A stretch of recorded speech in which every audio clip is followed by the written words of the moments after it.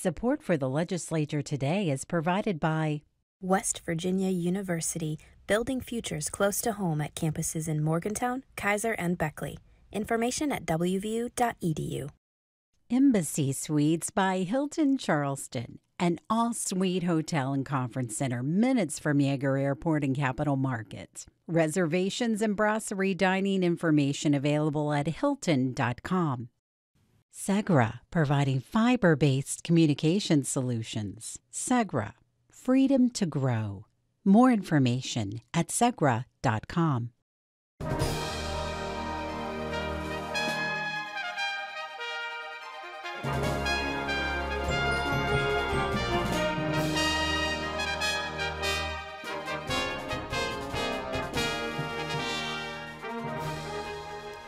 Welcome back to the Legislature today. I'm Bob Brunner. Thanks for joining us for tonight's coverage of the 2023 legislative session. It's Adventure Travel Day at the Legislature. On and off-road enthusiasts touting some mean machines on 2 wheels and 4, and some machines not so mean. Randy Yohe explains that. West Virginia adventure travel displays were not limited to inside the Capitol Rotunda. Just outside the governor's office, a row of high-end road warrior vehicles came complete with attachable camping gear. Now back inside, adventure travel outfits included a variety of Hatfield McCoy and other ATV trail runs, rides, and accessories. The New River jet boats drew interest, as did the Court Roads Jeep Club and the 132-mile Hellbender Motorsports Roadway Run. McDowell County's Head of the Dragon Motorcycle and Sports Car Ride was organized to help bring economic development to the coal fields. And the Veterans Mission 22 display offered a road or trail ride to any former or current serviceman or woman who wants to hit the hills.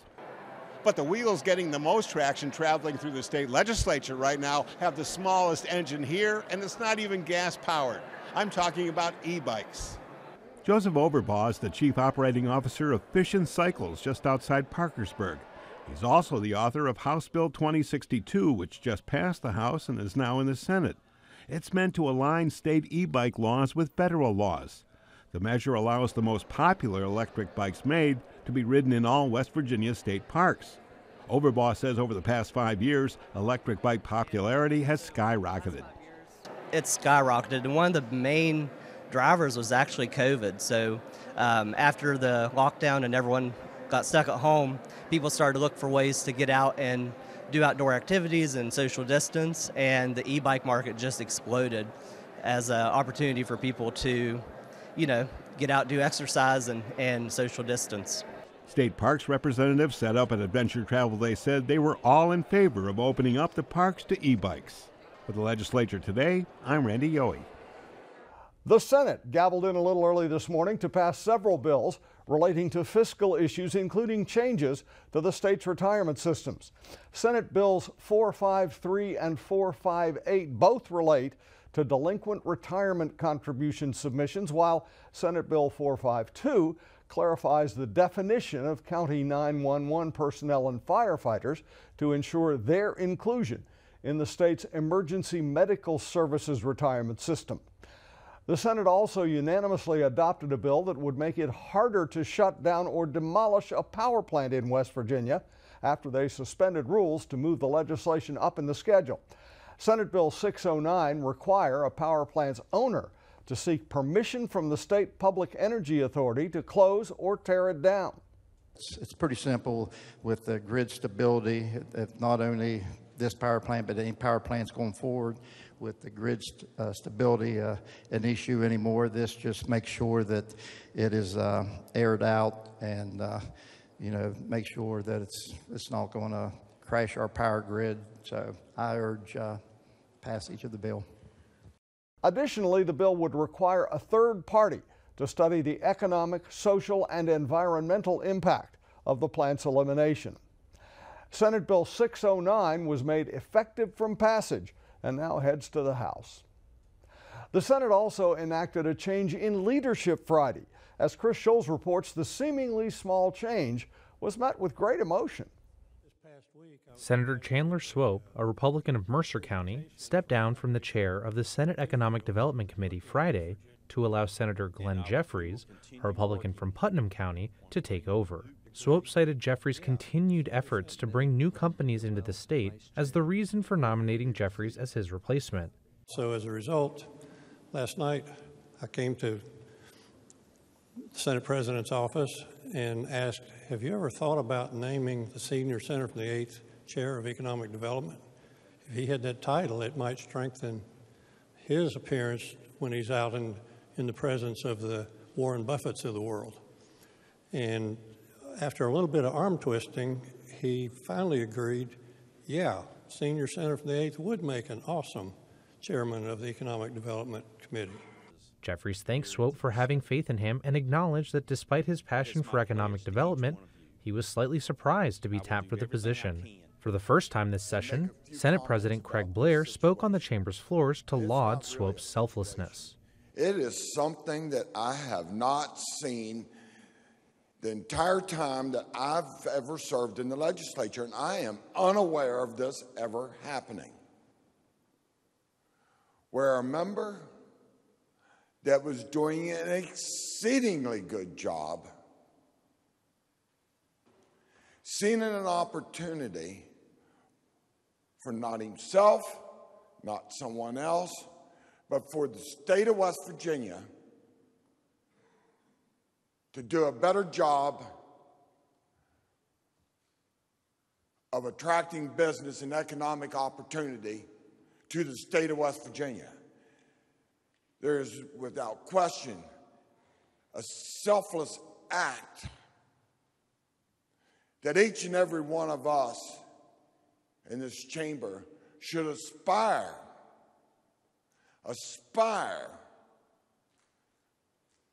to being as the senator, the leadership the senator from Mercer proposed yesterday afternoon to me.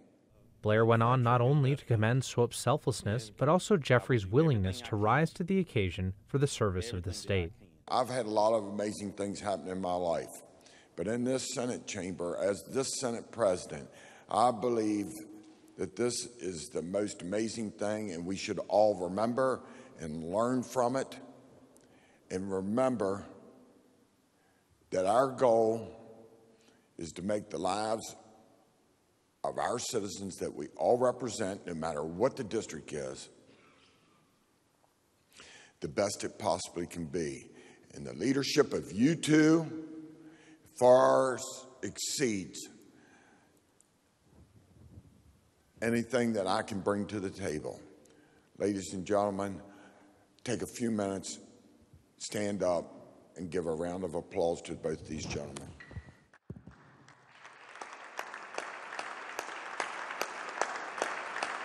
For the Legislature Today, I'm Chris Schultz. The House of Delegates is planning its fourth public hearing of the regular session for Monday at 9 a.m. in the House chamber. The topic is House Bill 3270, which would change the state's workers' compensation law that allows workers to hold companies accountable for ignoring safety hazards that lead to severe injury or death. The bill's sponsor, Delegate John Paul Hott, a Republican from Grant County, says the tort reform bill attempts to gain some control over a highly volatile subject area in West Virginia pertaining to workers' compensation, deliberate intent. It is a unique coverage to the state of West Virginia. It is creating financial hardship on businesses, specifically people in the timber industry, the coal industry, manufacturing, people who would have labor-intensive jobs, and workers' comp is not the sole means of settlement. It allows for additional litigation currently in our state. So the intent of this bill is to put some limiting factors in there. This bill will limit non-economic damages to $250,000. Fridays at the legislature, at least up to now, tend to be a little quieter as senators and delegates get home early for the weekend. That gives us a chance to evaluate what we've seen this week and what we expect to happen next week. Today, WVPB's Randy Yohe and Chris Schultz are joined in our Capitol Street studios by a veteran TV newsman, Bob Aaron. Thanks so much, Bob. For our Friday Reporters Roundtable, we have legislative reporter Chris Schultz, and we'd like to welcome Bob Aaron from WCHS Channel 8 and Fox 11. Bob, we're glad to have you here today. It's nice to be here, and I'm certainly an enthusiastic listener to public radio. Well, we appreciate that. Let's talk about campus carry. That was the big story this week. This is completed legislation now. It is sitting on the governor's desk. I sat in on the public hearing a couple days ago where out of 40 people, 38 spoke against the bill, 2 spoke for. And one was an NRA lobbyist, right? That's exactly right. What was your gather, Bob, on this whole campus carry issue? I think the Second Amendment issue is so strong among West Virginia politicians that it just seems to have a life of its own. The colleges didn't want it. Universities didn't want it. A lot of the students that spoke didn't want it, but it's here, and I assume the governor will sign it. And even if he doesn't, there's probably the votes there to veto it. Chris, or override the veto. Yeah, I agree. I agree wholeheartedly. Chris, what we heard from the college students and the college administrators were concerns over suicide, concerns over mental health, and I know you covered a lot of that end of it. Right. So this bill came out of the Senate before it made its way to the House, and as Bob just referenced, it's completed its legislative action, so it's ready to go whenever the governor is willing or isn't to sign it. So what we heard at the Senate, that's when we saw those letters from the universities, and both Marshall and WVU, if I'm not mistaken, mentioned this issue of mental health. And one of the things that we heard from the presenters, both during and after the public hearing, was the concern that the mental health crisis that we're currently seeing in the country, coupled with an increased access to weapons, will create a rise in suicides. And you know, we heard a couple of different people talk about the problem of, you know, a desperate situation, a desperate moment in someone's life ending in tragedy because they have this readily available resource or tool, I guess, for lack of a better term. So yeah, there's a lot of concern, and as we all know, having been college graduates, college can be a very stressful time. It's a huge time of change in people's lives, and so there's a lot of other concerns that we've heard from the community, but that is one of the biggest ones, that you're bringing guns into an already volatile situation. To say nothing of, there were also concerns about drugs and alcohol use as well. Well, I lost my son Adam to suicide. He was a college student in law school at the Appalachian School of Law, and he took his own life with a shotgun.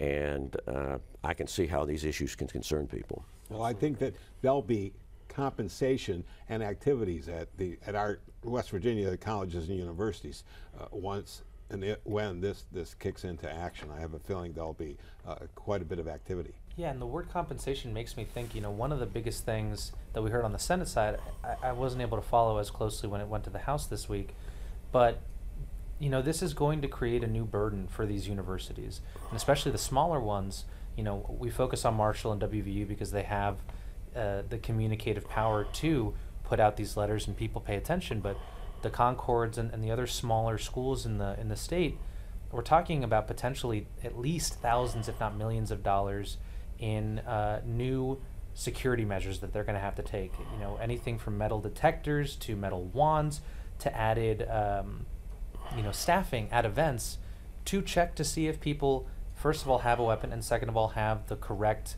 licensing, because you are supposed to have a license, and that's the whole point of this bill, is to, as the Republicans have been saying, formalize something that they believe is already happening on our campuses. But the cost of this is a big unknown right now. Let's talk as well about the K through 12 teachers here in West Virginia, because the bill, and I think it's stalled a little bit. I haven't heard a whole lot about it, but this is the bill to let teachers be armed, to make them school protection officers, SPOs.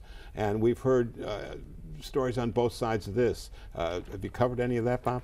I've listened to some of that, you know, and I guess there certainly are two sides to it. You hear a teacher say, I think someone was in there that talked about only having the locked door and a chair to throw between him and his kids, but a lot of teachers don't want to do that, and don't like the idea of firearms being introduced into an area where they're not, and sometimes can fall into the control of somebody who's not necessarily the person that's supposed to have them. Yeah, that was Delegate Elliott Pritt. He's a 7th or 8th grade social studies teacher in Fayette County, and that's what he said. Yeah, I said, if I've got my students here and I got a gunman here and I got a couple of chairs to throw, maybe it's not a bad idea that I have a gun. Your thoughts, Chris? Yeah, I think this is a smaller part of a much larger mosaic with regards to school safety. I mean, just this week we've had such a stark reminder that this is a real issue in this country. And I think, we've seen efforts to arm teachers, we've seen efforts to bring in retired law enforcement and veterans of the military. Even before the session, we had the Department of Homeland Security and the governor teaming up to create a school safety initiative. This is, again, as I just said, part of a much larger conversation that's going on, not just in our state, but in the country. And until legislative action continues on this bill, I'm really not sure where it's going to end up. Another issue that we heard raise its head this week was splitting DHHR into 3. We'd been waiting for this proposal, and they'd been putting this together all year long, and Delegate Amy Summers, the head of the Health Committee in the House, presented it. And from what I heard, on both sides of the aisle, the sentiment was, well, it's got this problem, and maybe it's not quite there, but it's the best thing we got right now. It's the best alternative to a broken system. It's been a problematic agency, and they think that by breaking it up and giving it 3 heads rather than 1, maybe the people at the top will detect a problem earlier. I mean, there's lots of problems. I think I did a story this week where I reported that I believe that only 67% of the CPS worker slots were filled, and one county, Berkeley County, didn't even have anyone. So it's no, it was Morgan County. I'm sorry, but it's obviously a problem in a lot of different ways. But there's an awful lot of moving pieces and federal regulations. Their budget amount is so large. I mean, it's like half the state because they control so much federal money. Yeah, we heard Senator Charlie Trump from the Eastern Panhandle sent that letter about a month back, and that's kind of really sparked activity amongst both foster care and for the whole DHHR itself. Yeah, Senator Trump stood, I believe it was this week, in support of the foster care ombudsman's bill, which foster care obviously falls under the very large auspices of the DHHR, to talk exactly about what you just said. He's from Morgan County. There is no representative in that county, and it's not the only one in the state as far as I understand. And so these oversights, these things that this very large organization is not getting done, is what the delegates kept coming back to in that discussion. And maybe breaking it up and really siloing things out and making sure that the leadership that is leading those organizations to do these very important tasks in our state are more focused than a single individual is the hope. This came out of the Senate day one. I mean, this was one of those bills that got pushed right through, almost 30 bills. It was maybe the second or third one that got passed on the Senate floor on the first day of the session. So, we're now finally seeing the House take action. It seems, from what we understand, that the governor is interested in this. He wasn't last year when it was a proposition of splitting it into 2. The question now is, though, the House passed their own bill, the Senate passed their bill.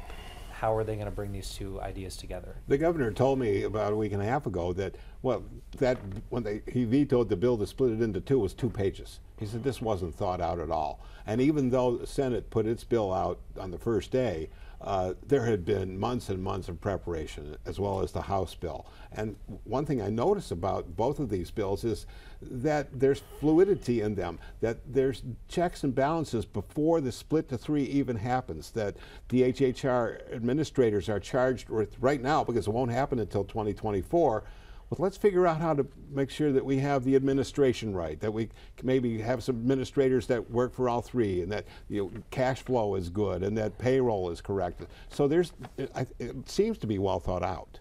The governor seemed earlier to view the report that was developed for $1 million as the gold standard, but this will be a little bit different. He's shied away from that now, and I've heard feelings that, okay, the McChrystal report gets communication better, it de-silos some of these departments that were talking to each other, but the House and Senate bills now will put better function into helping the most vulnerable people, our children that need the help the most. Yeah.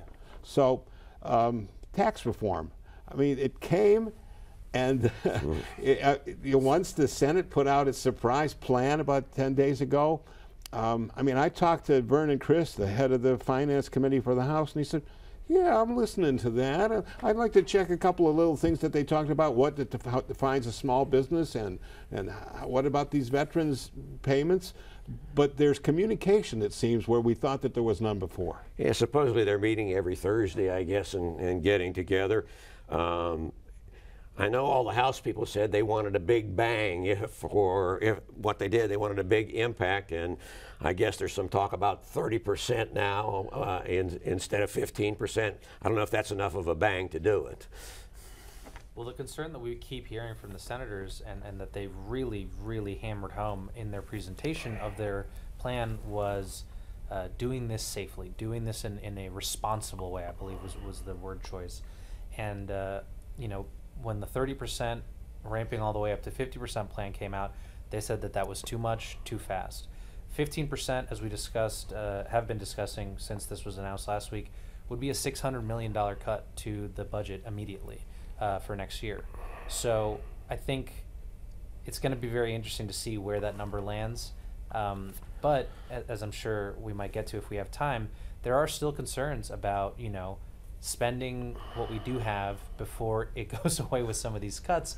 You know, we are seeing a record surplus, and that's been the justification for these tax cuts, but there's still a lot of concern. I mean, I just heard this week from the libraries, the public library system, that they need something like $56 million for deferred maintenance, $200 million in the Department of Corrections for deferred maintenance. So people are worried about that, and we're hearing about cuts, so it's going to be interesting to see how this ultimately gets balanced out. I mean, and then that's the term, balanced out. You're going to put how much taxes you're going to give back to the public on this side, and how much are we going to spend to keep the state operating on this side? And you know, just finding that balance sets the question up on, will we have tax reform at all? I would have said 2 weeks ago maybe no. Now I'll say maybe. I think maybe the parties are past their personal animosities now and can move forward, but there were some pretty hard feelings when this all started out. Corrupt and swamp were two big words that were being tossed around quite a bit.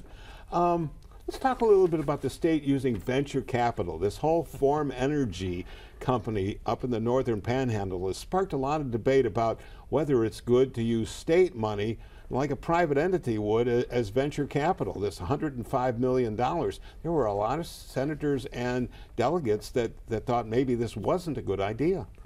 It's a little bit different in this case because the state will end up, I guess, would own the former steel plant there when it's all over and done with, but it always does come up as a question, and I'm sure a lot of you have been around for a while like I have. There were a lot of projects and groundbreakings and ribbon cuttings that never turned into anything. Huntington Superblocks and let's see, coal gasification plants that don't think you see them around.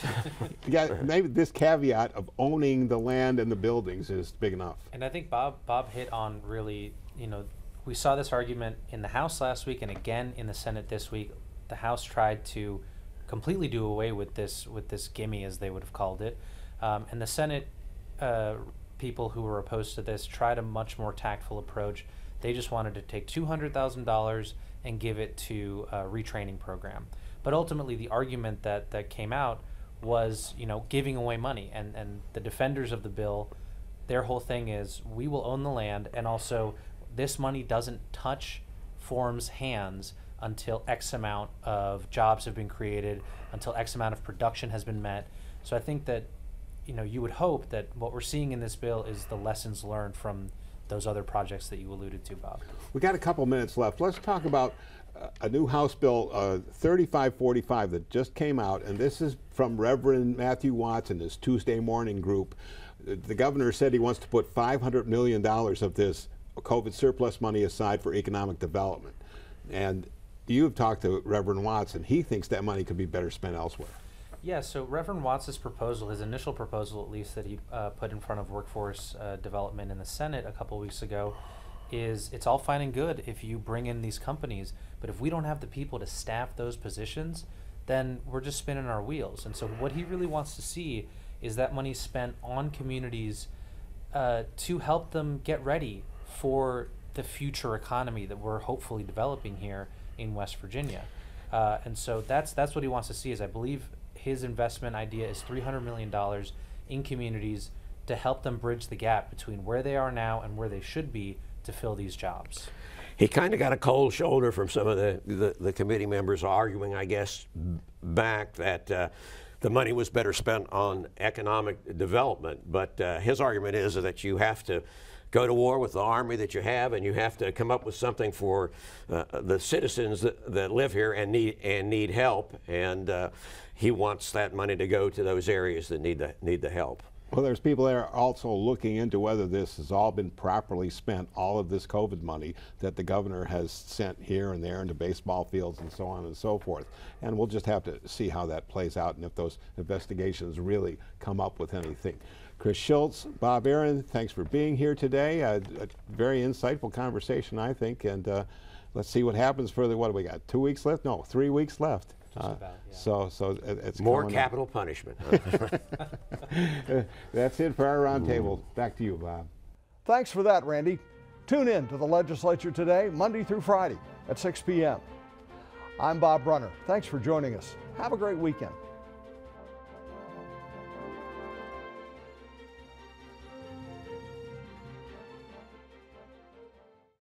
Support for the Legislature today is provided by West Virginia University, building futures close to home at campuses in Morgantown, Kaiser, and Beckley.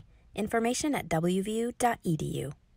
Embassy Suites by Hilton Charleston, an all-suite hotel and conference center minutes from Yeager Airport and Capital Market. Reservations and brasserie dining information available at hilton.com. Segra, providing fiber-based communication solutions. Segra, freedom to grow. More information at segra.com.